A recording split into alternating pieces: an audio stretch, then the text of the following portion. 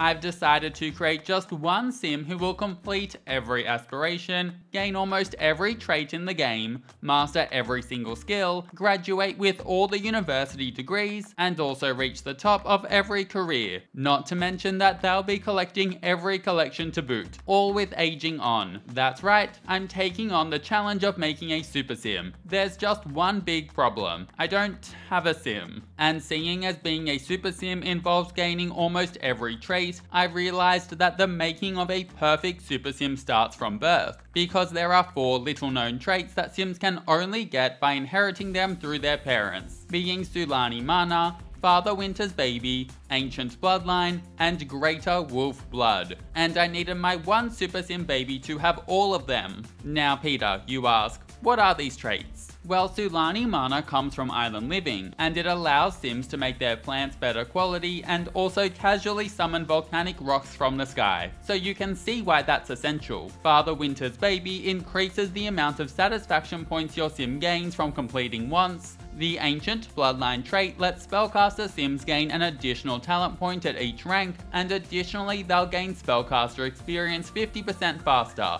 and also reduce the chance of overloading by 50% too. And then there is the Greater Wolf Blood trait, which allows werewolf Sims to gain experience around twice as fast as werewolves without it. As you can imagine, getting all 4 of these inheritable traits isn't exactly easy, but I had a plan. Firstly, the father has to be Father Winter, because only his children will get the Father Winter's baby trait. Up until this point, Father Winter's main achievements in life included fooling me into thinking that he was an elder when he's actually an adult, as well as sometimes winning a fight when I tried to get my Sims to fight him for presents. For some reason, fighting him is just so much more satisfying than asking him nicely. But now Father Winter had a real purpose, to be my Super Sims baby daddy and pass on the Father Winter's baby trait. Of course, this would mean that the mother would have to do the heavy lifting, passing on the Sulani Mana as well as the Ancient Bloodline trait. As for Greater Wolf Blood, well, as you'll see, that trait proved to be very difficult to pass down. In case you were wondering, to get Sulani Mana, you need a Sim who has the Child of the Islands trait, as they'll be able to call forth and summon island elementals, which are like ghost Sims. If you befriend these elementals and then have them join your household, then they'll have the Sulani Mana trait and they'll pass it on to any babies that they have. And thankfully I already had a Sim with this trait in my save file, being the Queen Nawai. Then for a spellcaster's Ancient Bloodline trait, I'd need a Sim who was a 2nd generation spellcaster and who had at least a strong bloodline, as their baby would be born with the Ancient Bloodline trait. Once again, thankfully I already had a Sim to fill this role, being my spellcaster Astreus. And finally, for a chance of getting a baby with the Greater Wolf Blood trait, I simply needed the parents to have werewolf origins. It would be much easier if both parents were werewolves, but I had my fingers crossed that one parent would be enough.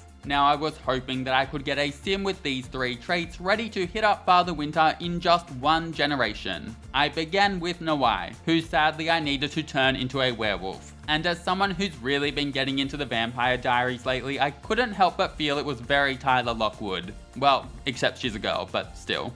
Anyway, she headed to Moonwood Mill and tracked down Greg, casually checking her phone while she waited for him to be done eating his raw meat before then provoking him. As you'd likely expect, this resulted in an all-out brawl, and sadly Greg is pretty strong, but after being scratched up, Nawai came away with what I was hoping for: werebees.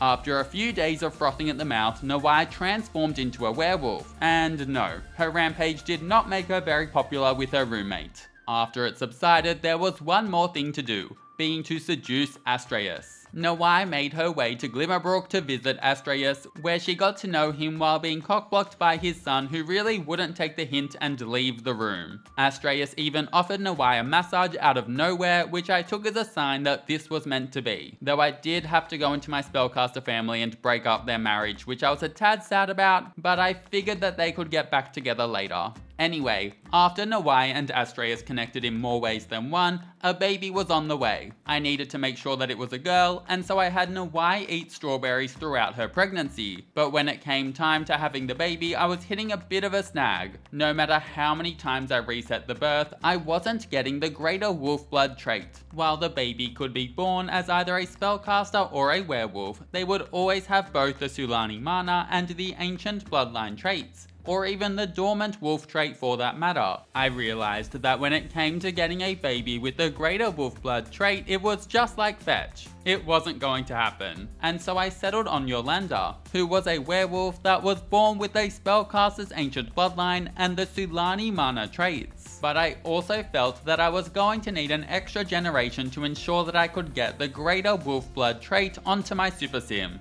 In the blink of an eye, Yolanda grew up, and by grew up, I mean I cheated to age her up into an adult. I decided that if I wanted the greater wolf blood trait on Yolanda's baby, I needed to woo the most dangerous werewolf that there is. That's right, it was time to get Gregnant, or Gregananant, or Gregnat. If that reference flew over your head, then pregnant. It's time to get pregnant. With Greg. Yolanda moved out of Solani and into Chestnut Ridge. Okay, don't judge me, it was meant to be Moonwood Mill, but the world was full. Here she wasted no time in going to visit Greg to woo him, only to be attacked. Like, seriously Greg, where's your manners? I was like, great, now they hate each other and they even had bad compatibility. But heck, I was gonna make it work between them. I mean, at one stage they fought so hard that my sim literally fell into the ground. But thankfully this didn't stop them from having their first kiss. And it didn't stop Yolanda from getting pregnant in a woohoo bush. After eating a lot of strawberries, the babies came a few days later, and after a few resets, I had my baby Penelope, who had greater wolf blood and Sulani mana. However, as none of her parents were spellcasters, the ancient bloodline had downgraded a stage to a strong bloodline, which did complicate things slightly. I was really hoping that my final plan would work in giving me a baby who had all 4 traits, but a little bit of setup was required. I began by aging Penelope up to an adult, and yes, I did this through cheats. And after moving her mum Yolanda out, there were a few things that needed to be done.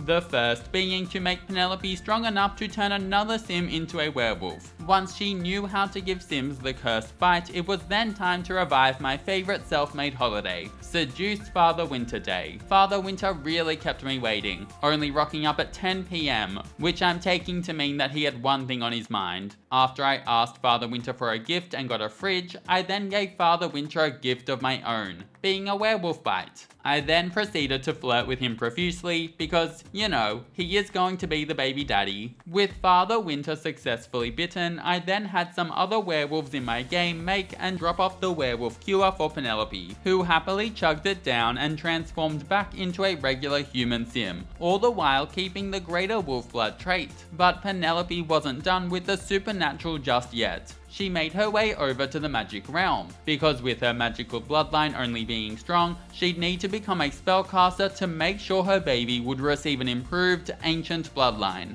I found Sage Chana, who had sadly replaced Elphaba. I think Elphaba died in my save. Anywho, after giving her a hip bump, I asked her to make me a spellcaster, and because of my strong bloodline, she didn't even make me collect motes first. I know, love that for us. It was then time to return home and invite over the one and only Father Winter, who was now a werewolf. I was hoping that Penelope having the greater wolf blood trait and Father Winter being a werewolf would give me a decent chance of a baby having the greater wolf blood trait, while also strengthening the spellcaster bloodline to be ancient. Seducing Father Winter went well, too well even, as he asked to move in, and even proposed marriage. Both to which I was like, no, I just want your baby. And before long, Penelope was pregante. I used the on ley line lot trait to get twins and thus have a better chance of getting a baby with greater wolf blood. And also realized that for the first time I didn't mind if Penelope had a boy or a girl, as this was hopefully the final generation. Well, that's a bit of a lie. It was as Penelope was giving birth in an ugly blue sweater that I was thinking about names. And I wanted to name my super sim after an icon. icon. I narrowed it down to Tina after Tina Fey, or Carly after Carly Rae Jepsen. I couldn't instantly think of a male icon, and thus I was hoping for a girl. But before I could get too ahead of myself, I hit a snag. I must have had about 20 babies, resetting after each set of twins, but none of them were getting the greater werewolf blood trait. I thought I might have to settle for 3 of the 4 traits, or at least settle on a strong bloodline trait. However, I had one final idea. It was time to go back a generation. That's right, it was time for Yolanda to return home and Penelope to move out, only for Yolanda to hit up Greg for a wild time in their favorite bush and once again become Pargant. Pregnancy did involve lots of strawberries, and before too long the baby arrived. This time I wasn't looking for a baby with the greater wolf blood trait,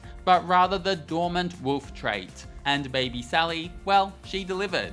Now, I hadn't cared for this second inherited werewolf trait earlier because it isn't permanent. It disappears when a sim becomes a werewolf, but I was hoping that maybe having it on a sim could help me pass down the greater wolf blood trait. I really wasn't sure if it would work, and I mainly tried out of desperation, but I had my fingers crossed. Sally became the new Penelope. I aged her up to a young adult, made her become a spellcaster, and then had her woo werewolf Father Winter before having a baby with him. And, well, it worked. After a few births, baby Tina was born. And yes, I named all of the babies Tina until I got the chosen Tina with all 4 traits. Thanks to randomizing her infant trait, she's an intense infant, so that'll be fun. But I'm so happy because she also has all 4 of the inheritable traits I wanted her to have, being Father Winter's baby, Ancient Bloodline, Greater Wolf Blood, and Sulani Mana. I also very quickly learned that she's a picky eater as well, so really the fun isn't going to stop.